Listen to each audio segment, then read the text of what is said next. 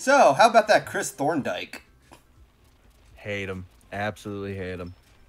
The fucker talks about how lonely he is because his mother is a fucking like super famous actress and his father's like the head of some company. Meanwhile, he has friends at his fucking school. Why can't he have them overs from time to time, huh, Chris? Huh? Huh? You live in a fucking mansion with Doc Brown for a grandpa and you're lonely? And you have a ninja butler? Yeah, fuck you. Fuck you. Fuck you.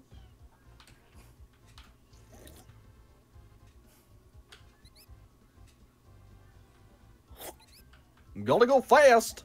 Wade into a wood chipper.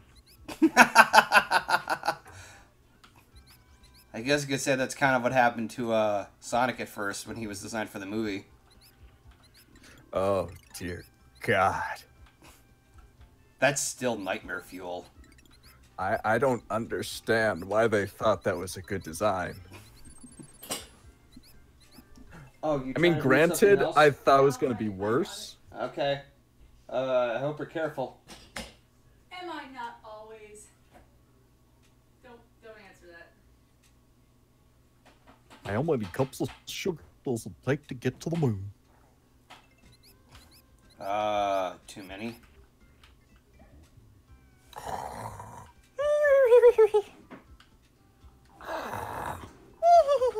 Damn it! I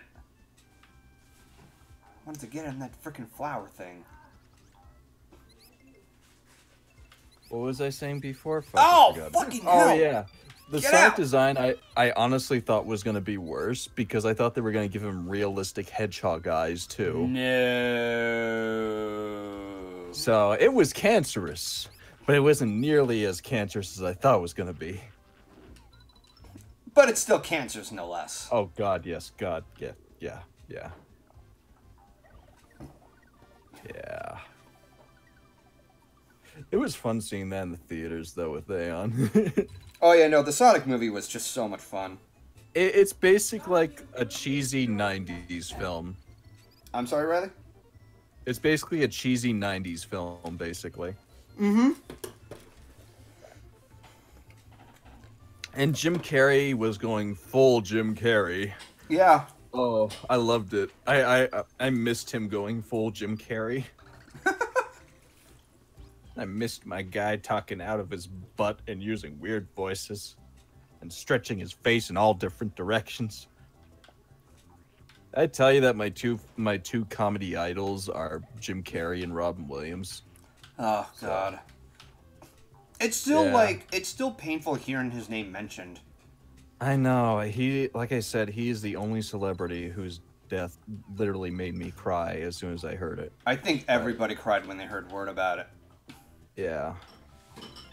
He is still my comedy idol to this day. He still has my favorite quote. We're all given a little spark of madness. If we lose that, we're nothing. So I like to be as mad as possible. Okay, Joker, settle down. It's more me being crazy, but Joker works too. Funny guy.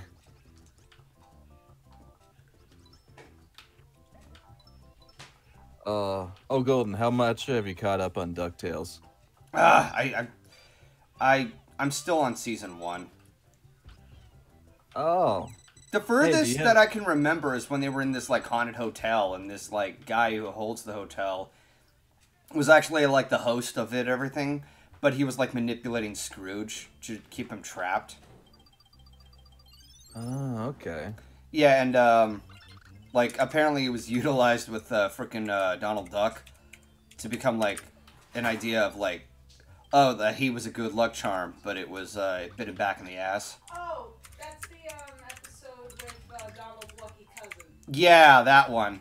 Oh, yeah, the one with Mr. Peanut Butter from BoJack Horseman. Yeah, the voice of Mr. Peanut Butter. Oh, I didn't know that. Well, the more you know. Yeah, I think it was Keyframe who actually told me that. Huh. Well, nice share of knowledge right there. Yeah. Riley just mentioned that the cousin was voiced by the same guy who was in BoJack Horseman. Yeah, like Mr. Peanut Butter. That would mean a lot more to Brett if he actually sat down and watched BoJack Horseman. I'm sorry. You're not forgiven.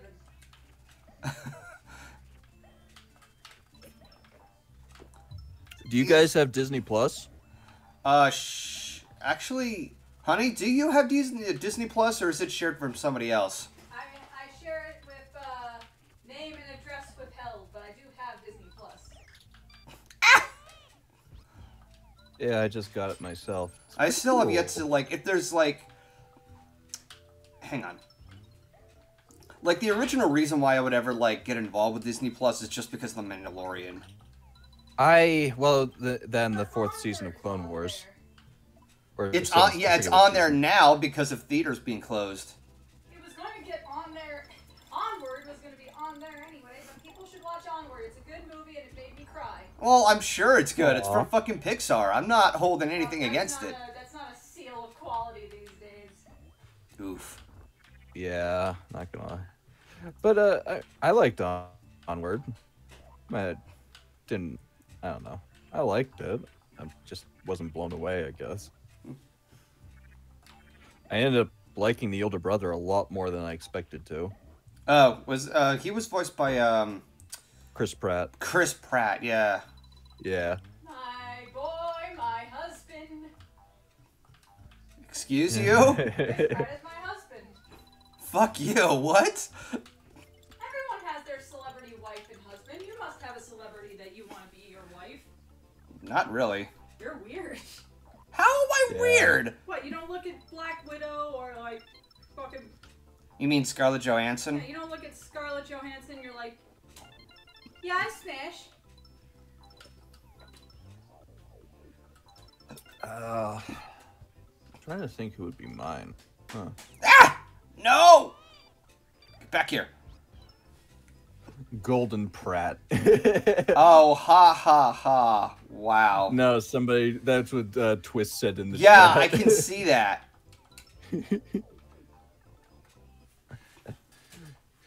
Oh, but yeah, I just got Disney Plus. I finally gave in. Don't have HBO anymore, so I might as well. So I thought might as well I get Disney Plus. Do you still have Netflix? I still have Netflix and Hulu. But I lost my HBO subscription with the new Hulu account or new Hulu subscription. Okay, because I still have to watch what is it, Castlevania season 3. Yeah, it should work now. Wait, let me see if I can do this. Oh wait, there's guys below me. Hang on. Get out. Ah! Get over here. Come on, pop out. And...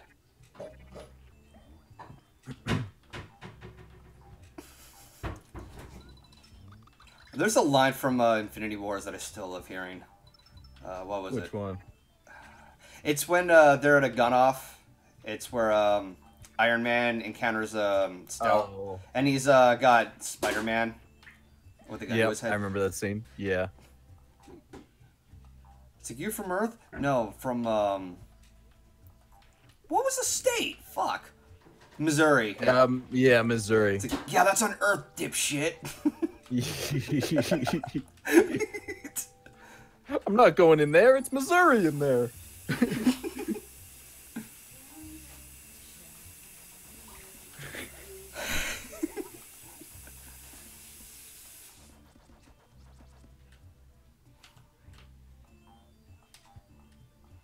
Put it on Disney Plus, and didn't Mulan get delayed or something? Yeah. There's actually a couple of movies that got delayed, like Ghostbusters Afterlife. Apparently that got delayed by like a year.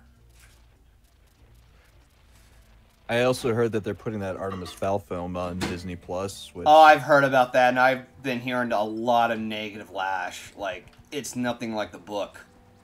I grew up on the books. I love the books. That film, just from the trailer alone, does not capture the... It just looks like a generic film. Yeah. Like, what? I wanted to know about this kid being a freaking like a mastermind criminal. He's like, I mean, in the first book, he kidnaps one of the fairies in order to ransom gold from him. I mean, mind you, he's doing it so he can get money to find his father, but still. Ah! He's a genius, but he's also morally questionable. Damn it. I mean, yes, he becomes a better person over time, but he is this devious mastermind. Love the character. And he just became just some generic hero guy going to save his father, part of a secret organization type of shit. I'm like, that is not Artemis Fowl. That is Artemis Fowl in name alone. Gotta take those liberties because it makes some money. Yeah, it's not gonna. It's not gonna sit too well.